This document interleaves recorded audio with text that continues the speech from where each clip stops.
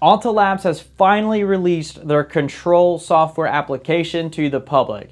Now, if you weren't already aware, you could actually enter in the beta to get access to the beta controller, and you could host that on an LXD container instance and play around with that. And well, I don't really know much about it. I was a part of the beta, but I actually never got around to installing it myself. So I don't actually know what the software looks like. But nonetheless, that software is now publicly available to anyone. However, if you do plan on using this software, you do need to pay a one-time license fee of $49. Now, we don't know if this is a lifetime license fee, if they plan on increasing the price in the future, but right now, at the time of filming, it's just a one-time fee. Alongside with this revelation, we've also already known about a dedicated hardware controller coming out, but now we have more information about it. Specifically that it's going to cost around $149, and at least at the time of filming, it doesn't look like you have to pay an additional license fee to use that. You buy the hardware controller and you also are granted, I guess, permanent access to the controller software. And the device itself has Bluetooth on it, which is cool because that means that you can set up other hardware devices via Bluetooth or their seamless Bluetooth setup. And it controls up to about 1,000 devices. That's not something tested, but that is what they have planned to release. And we also know what it looks like now, or we'll have an idea of what it might look like. We don't know if this is the final production image or just, a stock photo they produced or a mock-up they produced. Obviously, there's going to be some trade-offs between having a dedicated hardware device and using a containerized version of the controller software. First off, well, how many devices can you host on a container version of the controller software? Well, it just depends on how good your hardware is and what you have it running on, right?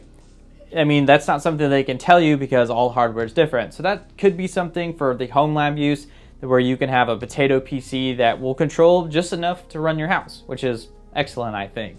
All their trade-offs is if you have like a dedicated device and it fails, you will obviously have to buy a new one. I almost can guarantee you that just because you've previously bought a device doesn't mean you get instantaneous access to an additional license to run it on a software version. I think those are going to be two separate licenses, and if that device fails, you will obviously have to buy a new one to obtain access to the controller software again, is what I mean to say.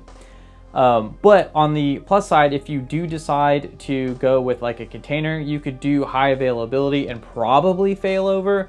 I don't know if failover would exactly require 2 licenses, but with high availability anyway, if the container's on one host, that host goes down, it obviously moves over to the other host and everything still works. And that's a huge upside to the hardware, or an upside that you won't find on the hardware controller. Now, I'd be really interested to know if in the future, they have the hardware controller where you can run 2 of them and on your local network. And then if one fails, the other one will automatically enabled, like if there'd be any kind of like failover or high availability options there. That's not something that we know about at this time, but definitely I would like to know if that's something that is feasible or doable. I would imagine it is, but it's too early to say, so we'll just have to keep our eye on it. As far as their cloud offering goes, there doesn't seem to be any changes there. That still seems to be free so long as you purchase your hardware through Alta Labs, or you purchase Alta Labs hardware. You still gain access to the cloud, which they say has 99.9% uptime, and all those other benefits of not it being self-hosted, with the only downside being, well, if your internet's down, I guess you can't cloud manage your hardware, right? So that's still free, which is good. Hopefully that doesn't move to a subscription-based model in the future. That's something I think a lot of us fear is like a rug pull.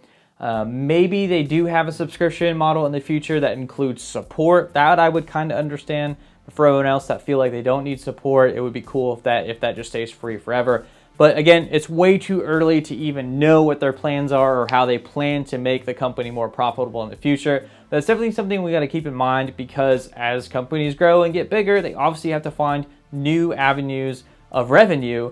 So don't be surprised if one day Alta Labs is like, hey, we're going to have to start charging you guys a monthly fee or yearly fee for all of the software, because that's just the nature of how businesses operate when they grow. So anyway, that's all the information that I'm aware of and tracking at this time. There may be more out there, but I just don't know or don't have the insider knowledge of that. But it's cool to see that Alta Labs has listened to us in the community, asking for an on-premise controller that we can host or run on our location and not always be tied to the cloud. Actually, and that brings me to one more thing that I just thought of. I'm wondering if they're going to do like something that TP-Link does where you have a cloud instance that can control your controller as well as your equipment, or maybe you have a cloud controller that can control multiple of these hardware devices or containers. That's probably something that's going to be really cool in the future and something that we may be able to look forward to, but I literally just made that up right now on the spot. So it just came to me while I was talking to you guys. Anyway, so I'm gonna end the video here. I'm really looking forward to see what you guys think about this new pricing that they have and any other information that you may have or know about Alta Labs' controller. Thank you all for watching, and I'll see you all next time. Peace.